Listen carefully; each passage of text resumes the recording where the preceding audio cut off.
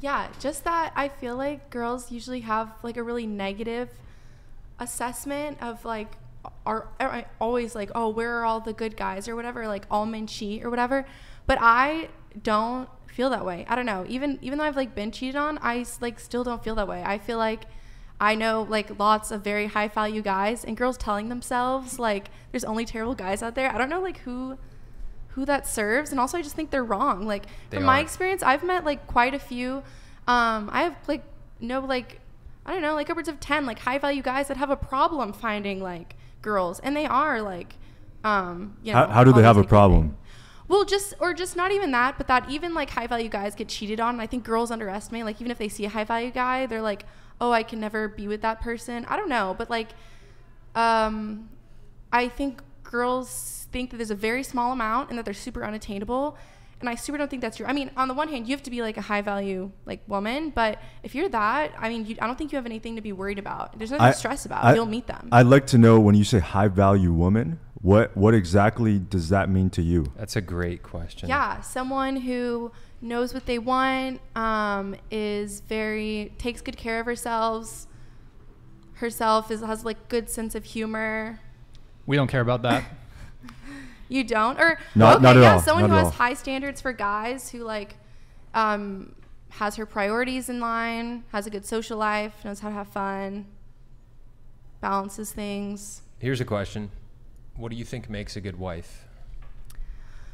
I feel like I really don't know what to say about this, but I'm guessing it's not that much different than what you would want in a good husband, considering it's like a partnership. Very different. Very different? Okay, Yep. well then I'm guessing it's someone who's more of like I guess that is true, but I guess so someone maybe more of like a caretaker, nurturer, has like, I mean, I know for me as a wife, like my number one priority will be my kids, making sure they have everything they need, raising them properly. Yeah. That's a good correctly. Mother. That's being a good mother. But let me reframe the question. Yeah. I want you to picture like the perfect guy in your mind for you to marry, okay? High value, handsome, probably funny, makes a decent amount of money, okay? A guy like that is going to have a lot of options that he can pick from. Yeah. He's going to be, if he's looking for marriage, he's going to be looking for a woman who's going to make a good wife. Yeah. Because there's women that make terrible wives and there's women that make great wives. What do you think you would need to embody as a woman to be that great wife for a guy like that? Someone he would want to wake up to and go to sleep to every morning. So someone who will make his life positive, happy, fun, be the peace, not the pain kind of deal. So yeah, just fun, positive, loving, hot. It's fun to be hot. So healthy, like has their priorities in line. Yeah, and enjoys them and appreciates them. I like how you started that answer. Have you guys ever heard the saying, it's a woman's job to make her man's dick hard, not his life hard? That's disgusting. But it's true. True. It's true. I actually just saw something pop up just now that said, high value men don't cheat on high value women.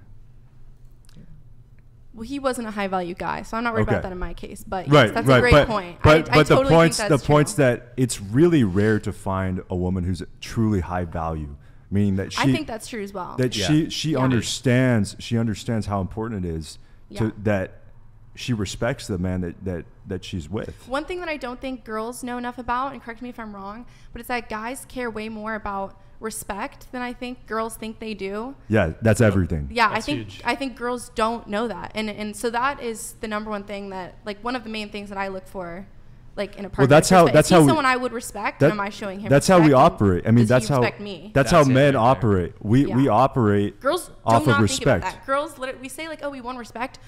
If girls wanted respect, they wouldn't choose guys that disrespect them every day of their lives. I'm telling you, girls don't care about respect in the way that guys do, even if they think that's why this equal thing isn't right, because you'll say a guy will say we need a woman to respect us, but we don't respect women in the same exact way, and girls will get upset by that. But it's not the same thing. We love women. We have to be respected in order to love them.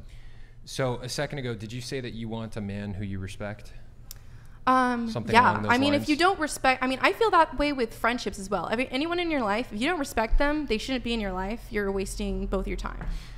So I love that you said that, because this is, I think, one of the biggest problems in the dating world. A lot of guys are not worthy of respect. They don't command respect from their women. And it's not the kind of thing that you have to command, like, you have to respect me. It's not that kind of thing. I think dudes earn respect from their women. Yeah, and it's an earning thing. It's a fun, like, positive thing to seek out guys who are worth appreciating and appreciating them. Like, that's So- like a win-win scenario. Yeah, so I was going somewhere with that. My question to you is what makes a man worthy of respect in your eyes as a woman? That's a great one. It's okay. So worthy of respect, he has to have respect for himself, for his body, for his family, for his friends, know the worth of his social relationships, know the worth of his work, be ambitious, have like a genuine desire to contribute to his community, understand boundaries, be polite. It's kind of like a long list. Do you think it's a good thing when there's boundaries in a relationship? Like, Absolutely. is it a red flag for you if a guy doesn't have boundaries? Yeah. What does that mean? What do you mean? Like, when I say boundaries, I'm saying, like, if a guy just lets his girl do anything and she can really control him, because a lot of girls will push that. They'll push for a guy that lets them do whatever they want to do, but then they'll leave him. So what I'm saying is that comes down to respect. That comes down to respect.